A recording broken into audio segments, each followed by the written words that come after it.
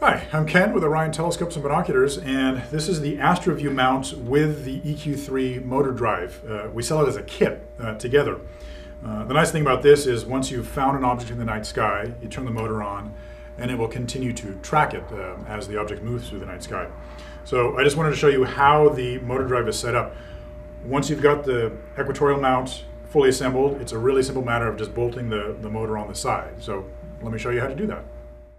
The first step to installing the RA motor is to make sure you're on the right side of the mount and the slow motion knob is on the correct side as well. So from your perspective, the slow motion knob should be on the right side of the mount, and the left side here should have a shaft free of anything, and then this is the little attachment point for the motor drive itself. So it's in the correct orientation. I'm ready to install the motor. First, unscrew the little motor clamping knob here, and you're going to take it all the way off. On your motor shaft, you're going to want to use the other Allen screw that comes with it, and make sure the little coupler set screw is just loose enough so it allows the shaft to pass through without catching.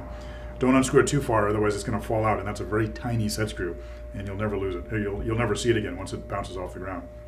You'll want the RA shaft positioned so the flat is going to attach to the little set screw. Don't try to attach the set screw onto the side of the shaft that's round, because it won't grab it and it won't bite well. So I'm just going to see exactly where the set screw is going to clamp down when the screw is attached over here, and then adjust the shaft from the other side until the flat is lined up with it, right about there. So you attach the motor on. Use that little set screw again here, through the bracket into the mount itself. All right. Now you'll use the small Allen wrench on the little set screw on the motor coupler. Again, make sure the shaft flat is lined up. There we go. And then screw down the set screw. There's not a lot of room in there, so you might have to pull the Allen wrench out a couple times to get it snugged down. Alright, so there's two more things to attach. You've got the hand controller, and that's just a simple installation. It plugs straight into the motor itself. Right there, and you can just leave that sitting in the tray. And then the battery pack, pull it out and you'll find the wire inside. Pull the wire out and insert it through the little hole in the top of the lid. Once you install your batteries inside here, you can close it back up, and the battery pack plugs directly into the 6-volt DC power jack right on the side there.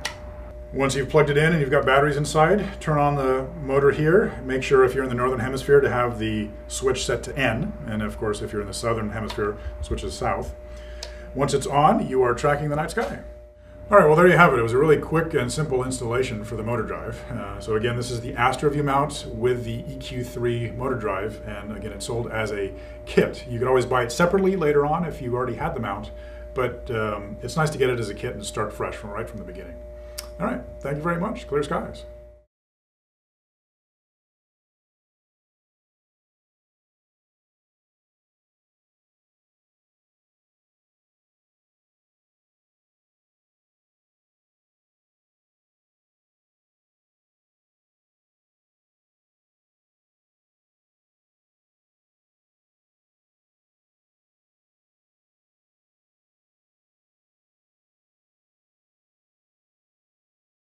Hi, I'm Ken with Orion telescopes and binoculars, and this is the AstroView mount with the EQ3 motor drive.